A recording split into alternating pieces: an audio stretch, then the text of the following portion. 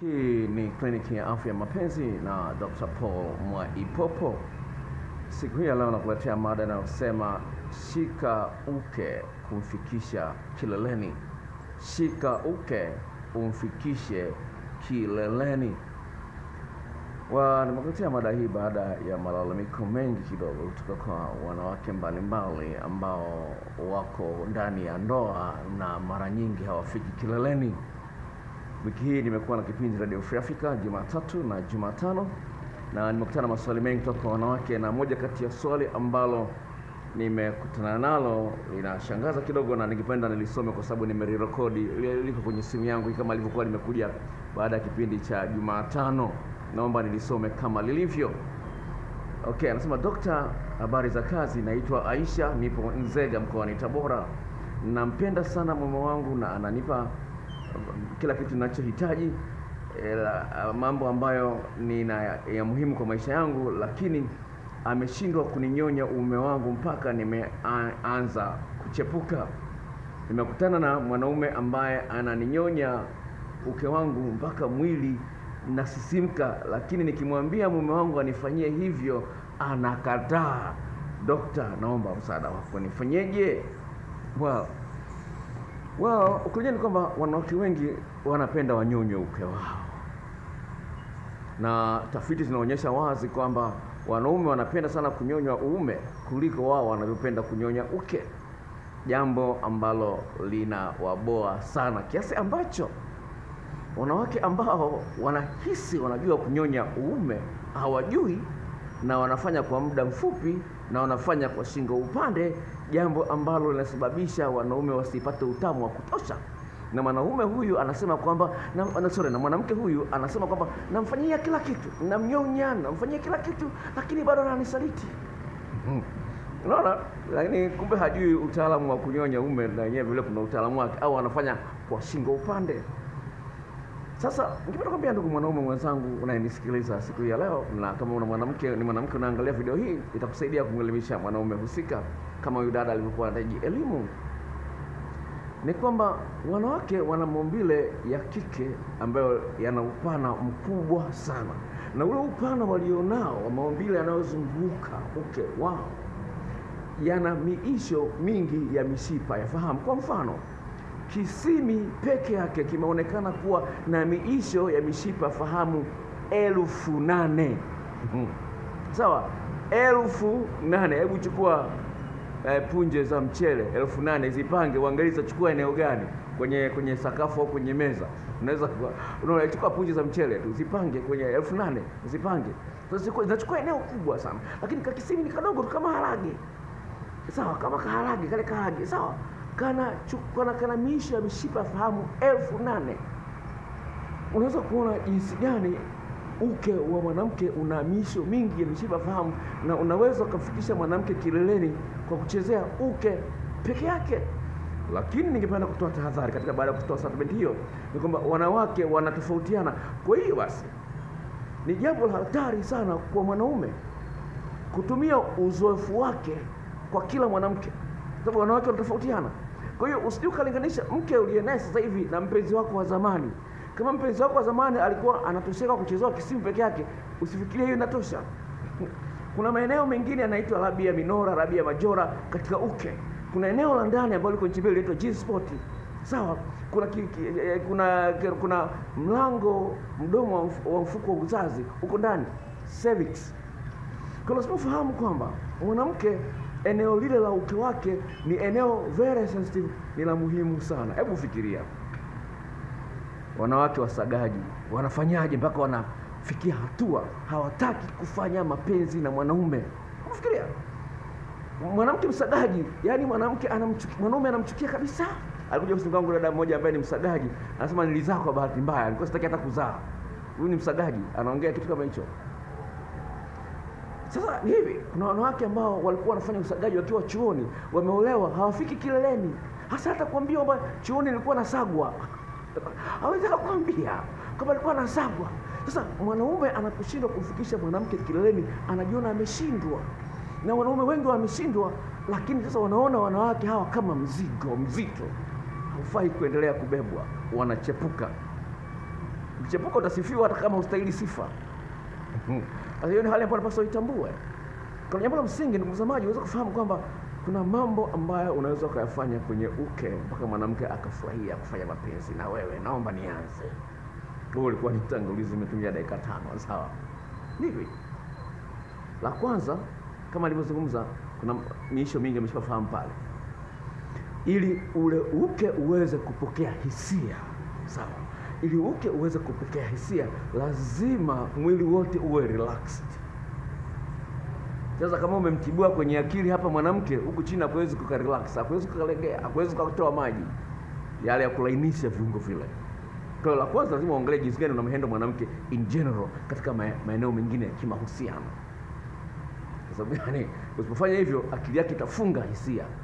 Itashindwa kutoa amri ili kule hisia ziweze kutoka kwa wingi. Hilo la eneo la kwanza. La pili, usianzie kwenye uke, anzia maeneo tofauti na uke katika kumlainisha. Sawa, anazungumza kitu ambacho nakifanya, sizungumzie hadithi mpaka napanya. Kwa hiyo naomba unisikilize, sawa? Kwa hiyo wakati kwa mfano unataka kufanya mapenzi yale haraka haraka, sio kwa maandalizi ya muda mrefu, naomba unisikilize, sawa?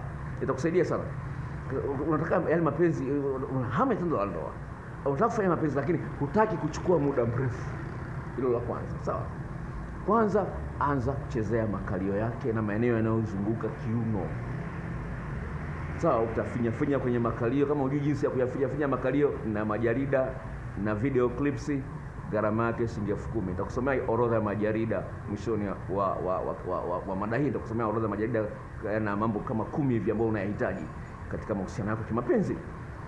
Kwa hiyo lazima ufahamu jinsi gani ya kuchezea maeneo yanayozunguka uke. Eneo lile lenye mavuzi kuja juu kwenye kinena mpaka karibia kwenye kitovu huku, yanahitaji kwanza kutibuliwa, yaani kuzitibua hisia kwenye maeneo hayo, alafu kuzielekeza kwenye uke. Unajua nini?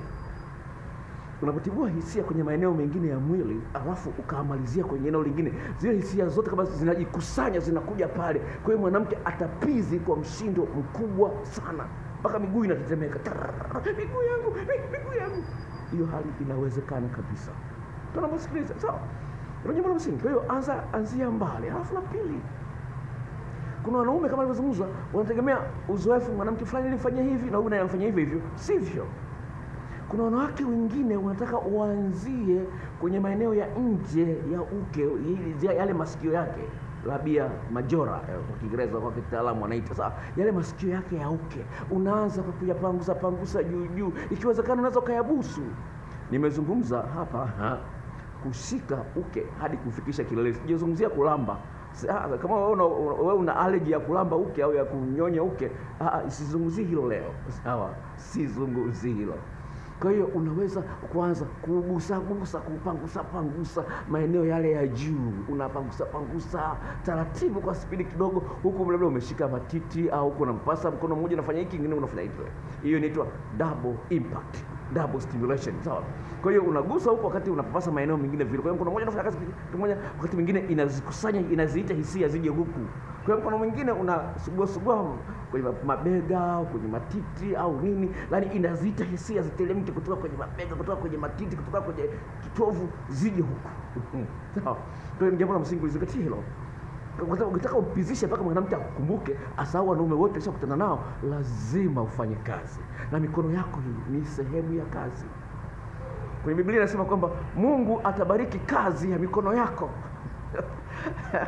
Asikia, Biblia inasema kwamba Mungu aibariki kazi ya mikono yako. Kwa hiyo lazima mikono yako ifanye kazi. Sasa kama mikono yako haifanyi kazi, itabarikije? Mungu atabarikije kazi zako katika ndoa yako?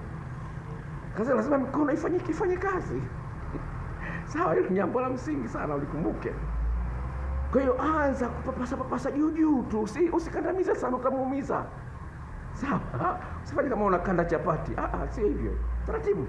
Alafu sasa ukishafanya hivyo, sawa, pangusa, unakuja kwenye eneo lile la mpasuko. Ingiza hiki kidole kimoja, sawa? Ingiza pitisha pale juu na kwenda chini, pitisha juu na kwenda chini. Eneo lile la mpasuko taratibu, usiwe na haraka.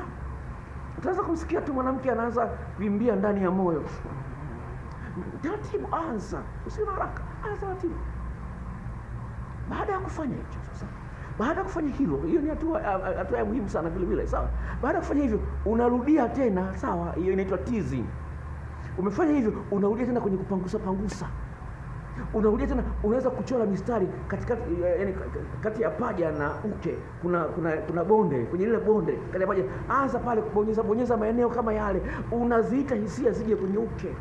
Sawa, bonyeza pale, penyeza pale kidole, telezesha kidole namna hii, sawa, kwenye lile bonde kati ya uke na mapaja pale yanaposhikana pale. Anza bonyeza maeneo hayo, alafu rudia juu ya eneo lile la mavuzi. Bonyeza pale ndani kuna G spot iko ndani ya eneo hilo. Kwanza anza kubonyeza hilo. Kwa tufanya tafiti ya mada hii, sawa, nimekutana na mtu mmoja ambaye ni shoga. Anasema hata mwanaume akibonyezwa kwenye maeneo hayo kuna hisia zinatoka. Sawa, shoga wanafanya mapenzi wanaume kwa wanaume, sawa. Kwa hiyo eneo hilo vile vile ni shughuliki. Sasa tunakuja kwenye kitu kinaitwa fingering, kutumia vidole vyako. Sasa kuna tofauti, kuna wanawake wengine uke wao ni mwembamba, ukiingiza vidole viwili ataumia. Sawa, kwa hiyo ingiza kidole kimoja, sawa. Ingiza kidole kimoja, sawa. Ukishaingiza, kabla hujafanya kitu chochote, anza kuzungusha, sawa, kwenye zile kuta za uke. Zungusha kidogo taratibu, usio na haraka na wale. Usiingize sawa, usiingize sana ndani. Juu kishaingia kidogo, kidole kile kimoja, zungusha. Unaandaa mazingira ya kuingiza kidole cha pili ambacho itaita raha zaidi. Kwa hiyo zungusha. Huko mkono mwingine unafanya nini? Mkono mwingine unagusa maeneo mengine tofauti. Sawa? Sasa inawezekana kabisa ukajitahidi hata kwa kidole kimoja vile vile, bado ukapata nafasi kidole cha pili kupata shida kuingia. Isikusumbue akili. Kwa sababu huyu ana uke mpana, ana uke mwembamba. Mwenye uke mnene itakuwa ni rahisi. Mwenye uke mpana itakuwa rahisi. Kwa ukishazungusha hivyo, ukiona huyu uke wake ni mpana kidogo, kidole cha pili kinaweza kiingia, basi ingiza kidole cha pili. Sasa iwe ni vidole viwili au ni kidole kimoja, cha msingi unapoingiza sio unaingiza kama vile umeingiza mboo. Alafu unafanya chiki. Sio hivyo. Sio unaingiza tu alafu unafanya hii. Wewe unaangalia picha zile za ngono hazitakusaidia. Wewe unaona anaingiza vidole, unajua anaingizaje? Kuna mahesabu yake. Ingiza, ukishaingiza kidole au kama ni kimoja, sawa, bonyeza eneo lile la juu. Ndio eneo lenye G spot, Grafenberg spot. Ni eneo ambalo baada ya maandalizi yote ambayo nimetangulia kukuambia litakuwa limevimba. Aidha unaweza kuona vituta vidogo. Kwa hiyo anza kubonyeza lile eneo la juu ambalo juu yake pale kabisa kuna mavuzi. Sawa? Kwa hiyo kama ni vidole viwili umefanikiwa kuingiza au ni kidole, anza kubonyeza eneo lile. Taratibu bonyeza, utamsikia mwanamke anaanza kukimbia moyoni.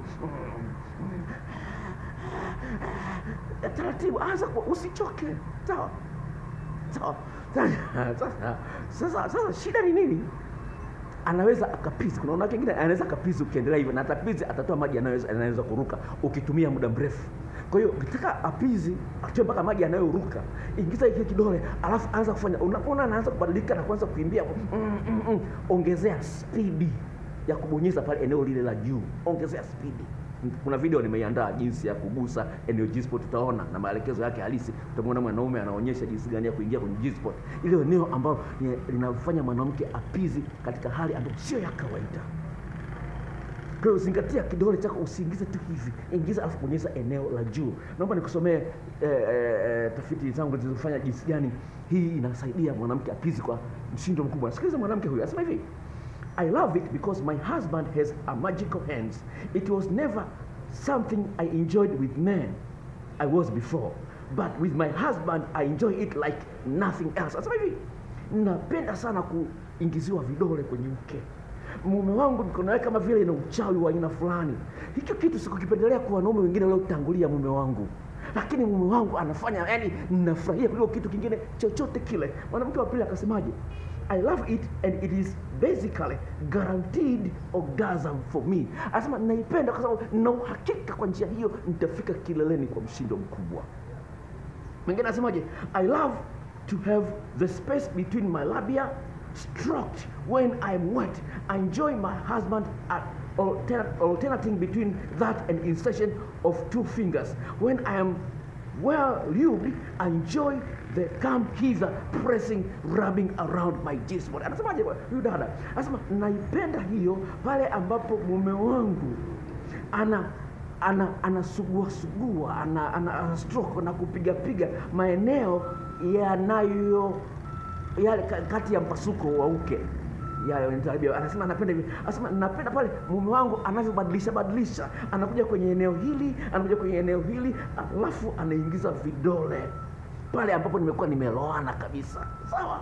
Anasema na enjoy pale mwanamume anafanya, anasema I enjoy the come hither pressing. Come hither ndio hii. Yaani unabonyeza kuelekea kule, kama unamwambia mtu njoo, unabonyeza, unaingiza kwenye uke, alafu unabonyeza hii kile ambacho nimekizungumzia hapo mbeleni. Mwanamke mwingine akasemaje? Anasema a finger can be too nice. Anasema a finger can be too nice. Anasema ni nzuri kupita kiasi. Kwa ni mambo ambayo unapaswa kuyafanya ili mwanamke afurahie tendo la ndoa. Lakini lingine ambalo lipo, unaweza kuwa unafanya hayo yote. Sasa unataka wakati unafanya hivyo mume wako umeanza kulala. Imeshanitokea. Kwa hiyo unaweza kama unafanya hivyo wakati unafanya hayo mume wako umeanza kulala. Sasa unaushika wakati unafanya hayo, unaushika mume wako, unapiga hivi, unapata chaji, unainuka tena. Ukiinuka akishapizi au kama hajapizi, unamalizia wewe unampizisha kwa uume. Au usiishie kwenye vidole. Sawa, usiishie kwenye vidole, mume wako na yeye una kazi. Sawa, usiishie kwenye vidole.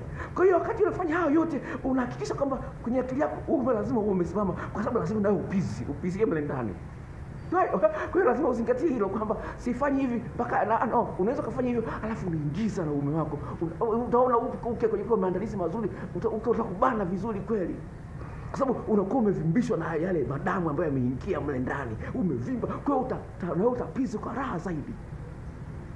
Kwa na majarida mbalimbali ya kumwandaa mwanamke katika maeneo mbalimbali na kifurushi cha majarida na video clips ambazo zitakusaidia katika mahusiano yako, uwe mwanamke au mwanaume. La kwanza ni jinsi ya kumbusu mpenzi wako. Unambusu vipi kuanzia kwenye kichwa mpaka kwenye vidole vya miguu. Kulainisha kiuno, wanawake wenye kiuno kizito. Kuna video maalum inayofundisha jinsi ya kulainisha kiuno. Kubana uke, kubana uume kwa kutumia uke. Kuchovya, kuchezea korodani kwa mwanaume. Ni style inaitwa chovya. Sawa, inaitwa teabagging. Kumnogesha mwanaume kwa masaji, kumnogesha mwanamke kwa masaji. Kumpizisha mwanaume kwa kelele. Njia mbadala ya kufanya mapenzi pale unapokuwa uko hedhi au unaumwa au ndo umejifungua, unapaswa kupumzika wiki 6 kabla ya kufanya mapenzi. Njia rahisi ya kufikisha mwanamke kileleni, hilo ni jarida. Alafu mke anayetumia vizuri mikono yake kumnogesha mumewe, jinsi gani ya kutumia mikono yako kumnogesha mwanaume kabla hajakuingilia, hiyo ni style nyingine. Jinsi ya kunyonya uume kiufundi, jinsi ya kunyonya uke kiufundi kitaalamu yani. Sawa. Tendo la ndoa kwa mke na mke mnene, tendo la ndoa na mume mnene, mikao muhimu ya tendo la ndoa. Sawa. Kumfanya mwanaume awe mpole kama bata. Jarida la maeneo 16 katika mwili wa mwanamke ambayo ana misho mingi ameshipafahamu. Jarida la maeneo 12 katika mwili wa mwanaume ambayo ana misho mingi ameshipafahamu. Na mambo mengi mengine. Kwa hiyo kuna mambo zaidi ya karibia 10 ambayo unahitaji kwa gharama ya shilingi 10,000 nitakutumia kwa njia ya Gmail. Wewe ambao unasema huna Gmail, naomba nikwambie Gmail unaipataje. Sawa? Gmail unaipata kwa njia hii. Sawa, ingia kwenye Play Store. Ukishakuingia kwenye Play Store utakutana na kitu kinaitwa Google Play. Sawa? Unaona? Utakutana na kitu kama hicho Google Play. Hapa kwenye vidoti hivi vitatu ndio imejificha Gmail address. Bofya hapa. Ukibofya hapa itatokea Gmail address uliofungulia WhatsApp. Nitumie kwenye message kwenye namba ifuatayo: 0754 039994 0754 039994. Nitakuandikia hapo chini. Kama hujajisajili ndio unaangalia video hii kwa mara ya kwanza, jisajili. Kuna kibox chekundu pale kimeandikwa subscribe. Bofya pale utapata maelekezo ili uweze kufahamu video nyingine naiweka lini na imeingia lini kwenye mtandao. Lingine, kama unapata na video zaidi ya 500 kwenye channel hii, chukua jina ambalo linabeba channel hii, Paul Mwaipopo. Chukua jina hilo, liandike pale kwenye eneo la search engine, zitakuja mada zote ambazo nimezitoa kwenye channel hii, na Mungu akubariki. Hii ni kliniki ya afya ya mapenzi. Nikutakie maisha mema katika mahusiano yako ya mapenzi. Kwa heri.